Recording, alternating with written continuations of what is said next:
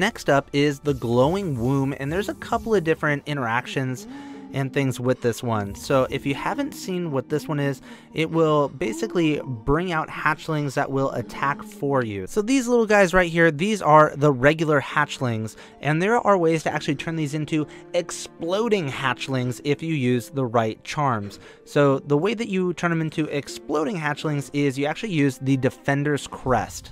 So we add on this right here, and we'll take a look at what these guys look like. So just so you know, the regular hatchlings cost 8 soul and they deal 9 damage each.